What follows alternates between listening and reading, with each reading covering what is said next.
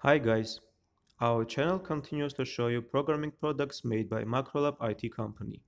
Today we're gonna show you a new Excel tool which is a component of one of our current large projects and which will mainly help to specialists of human resources department. Here we see a table with information on interviews, respective CVs inserted as a database. The program is protected from manual changes.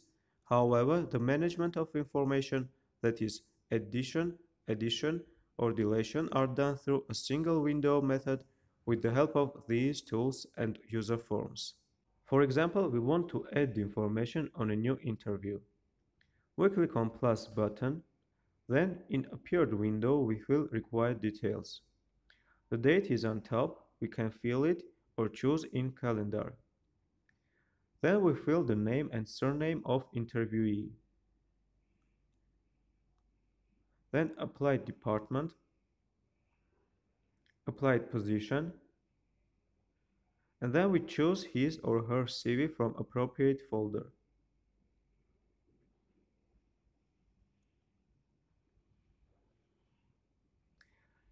Here we may leave some comments, and at the end we mark if we have approved an interviewee or not. Then we save information clicking on Add Record. The program automatically asks to enter a new one, but currently there is no need. We see that a new row has appeared. Here please note that while choosing an interviewer's CV, the program has created a hyperlink with which you can access the CV directly from the table. Taking into account that usually CVs are kept in different folders, this tool is very useful especially in big companies who have a large number of daily interviews.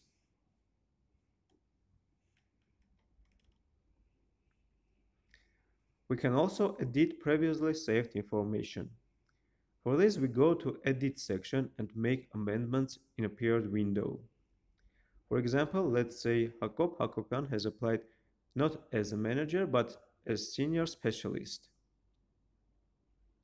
At the background we can also notice that the variable row is marked in yellow and become bold.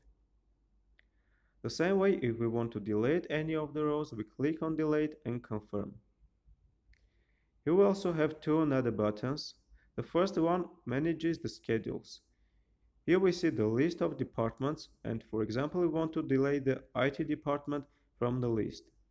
The same way we can add or edit other departments. Similar actions with also positions and interview results.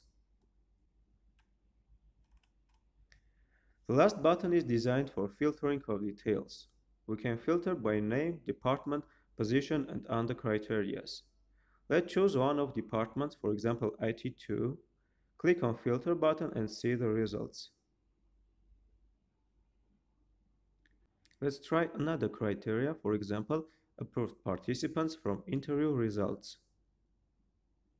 The filter is working. We can also remove all filters with one click. On the whole, we want to mention that the main program has got much more functionality, but for this video, also for some commercial secret issues, we have extracted a short part of it. We can adapt this and other tools as per your requirements. For other videos, please visit our page. Thanks for your attention. See you.